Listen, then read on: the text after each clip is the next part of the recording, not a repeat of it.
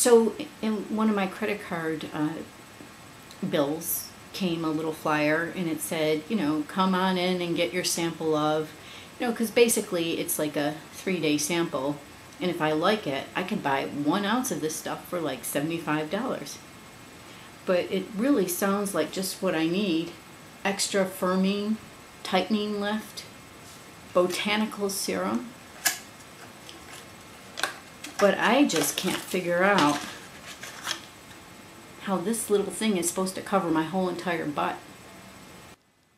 Are you a good witch, or are you a bad witch? Or are you a bad witch disguised as a good witch? Are you more of the type to be consumed with resentment, greed, envy, jealousy? Or are you more of a loving, forgiving, compassionate energy?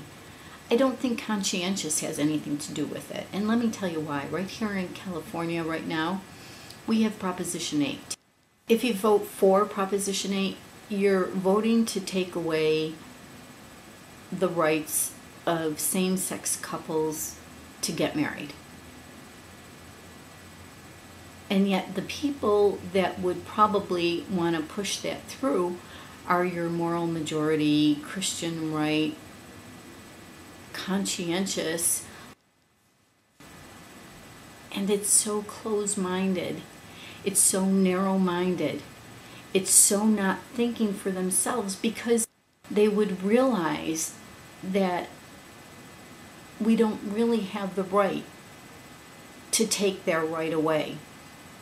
And what the argument on the television commercials for is, it's going to be taught in the schools to your second grader, we'll say. Don't think that if a boy doesn't have an inclination to be attracted to another boy, it's going to make him want to grow up to marry another boy. So are you a good witch or a bad witch?